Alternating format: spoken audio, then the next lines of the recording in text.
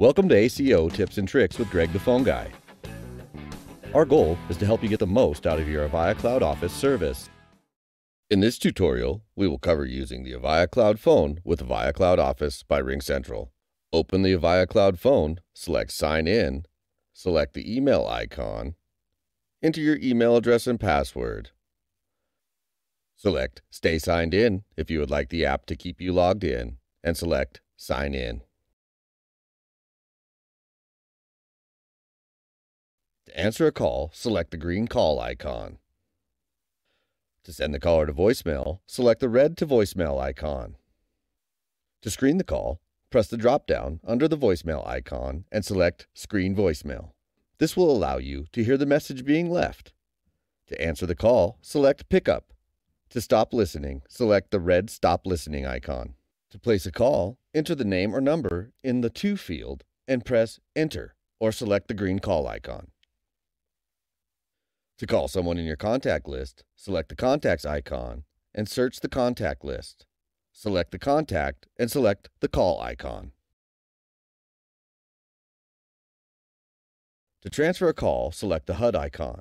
The HUD allows you to see the status of other users. Hover over the user you would like to transfer the call to and select the transfer icon.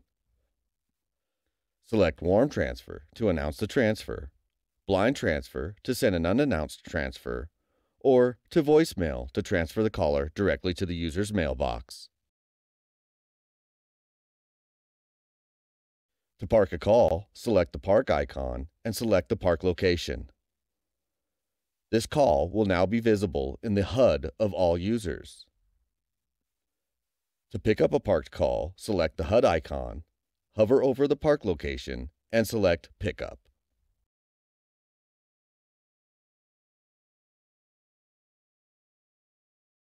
To mute a call, select the mute icon. Select the icon again to unmute the call. To place a call on hold, select the hold icon. Select the icon again to return to the call.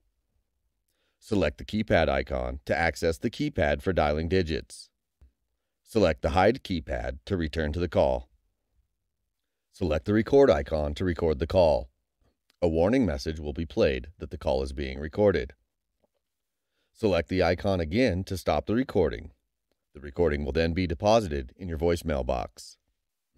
Select the audio icon and switch audio source to change the audio settings. This will redirect you to the sound settings covered earlier in this video. Select the add icon to conference in another caller. Enter the number you would like to call and select the green call icon to place the call. If the caller would like to be added to the conference, select the green plus icon. If they do not wish to be added to the conference, select the red end call icon, and then the hold icon to return to the original caller. Select the flip icon to transfer the call to your J100 series desk phone or mobile application. To check your call logs, select the call log icon. You can select from all, missed, or recordings. Select the info icon to see details about the caller. Select the Add Contacts icon to add the caller to your contacts list. Select the back icon to return to the message. To view your contacts, select the Contacts icon and search for the contact. Select the filter icon to select All Contacts, Company, or Personal. Select a contact and select the call icon to place a call, the text icon to place a text, the fax icon to send a fax, or the email address to send an email. Select the back icon to return to the contacts list.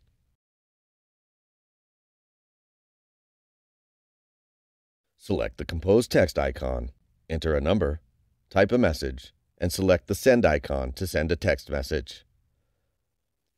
Select the close icon to return to the previous screen. To start an audio conference bridge, select the Start Conference icon. Your conference bridge details will be displayed. You can select to send invites in a text or email. Deselect Join Before Host. This will leave all callers on hold until you join the conference. Select the green Start Conference icon. Select the red End Call icon to close the conference bridge.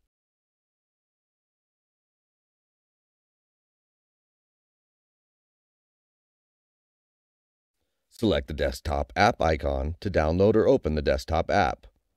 The desktop app includes collaboration and video conferencing capabilities. We will have a video on the Avaya Cloud desktop app coming soon. Select the Settings icon to change the settings previously covered in this video. Thank you for watching this Avaya Cloud Phone tutorial.